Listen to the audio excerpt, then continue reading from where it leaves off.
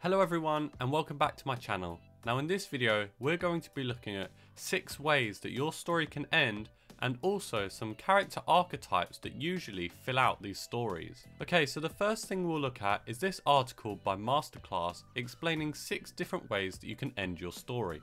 The first of the 6 ways to end a story is a resolved ending. Now, a resolved ending leaves the reader or audience with no unresolved questions. A resolved ending leaves the reader with no lingering questions or loose ends. A resolved ending is a very common type of ending to encounter.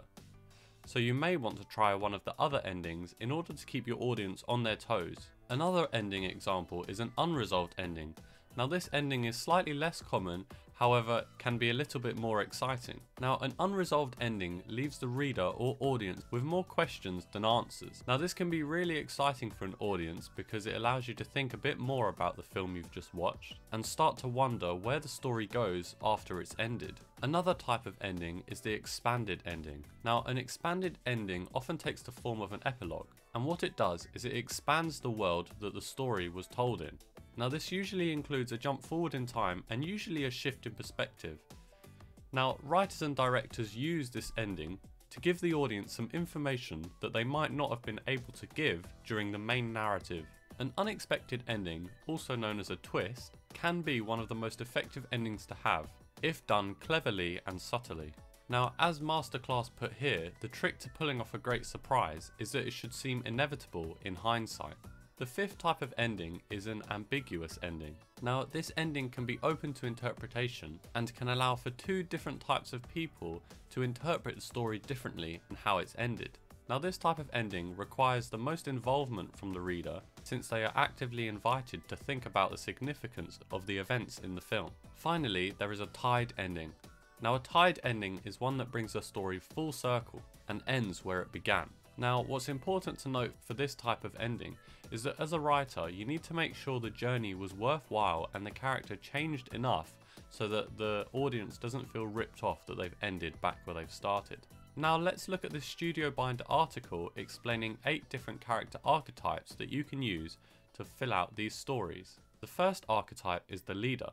Now commonly this character is a forceful person of action. They're confident, motivated and brave.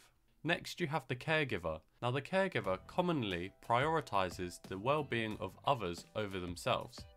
They want to make the world right, they're kind, generous and supportive. Next you have the seducer. Now this character is commonly charming and a person of charisma. They're confident, persuasive and shy. The 4th archetype is the castaway. Now this character is a bit of a loner and observes the main action from a safe distance.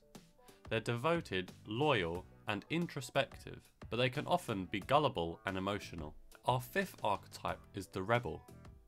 Now these are commonly energetic, individualistic and a thrill seeker. They're street smart, capable and brave.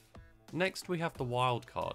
Now commonly this character is unpredictable, a person of improvisation, and they're often brutally honest, humorous and creative. For our 7th archetype is the professor. Now this character, as the name suggests, is literal, droll and very often a genius.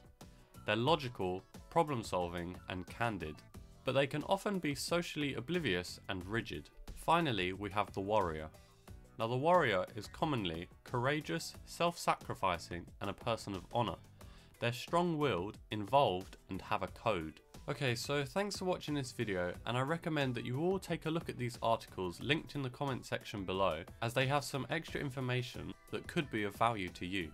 For instance, they explain the allies and enemies of each of those archetypes and also give some fascinating real-world examples of the endings that I've just explained.